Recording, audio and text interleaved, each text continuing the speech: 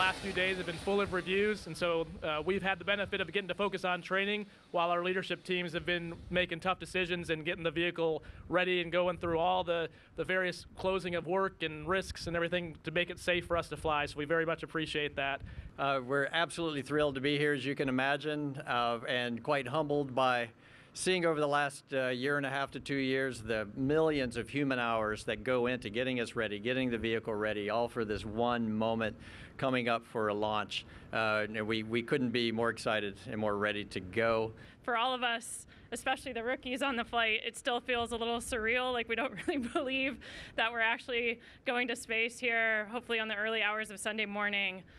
So I think coming to Kennedy Space Center, spaceflight, you never feel closer to it than you do when you're here at KSC, where we're doing so many amazing things. Looking back 1.5 years when the three of us, or the four of us, started training, it was the beginning, or actually the very first phase of the pandemic and Corona.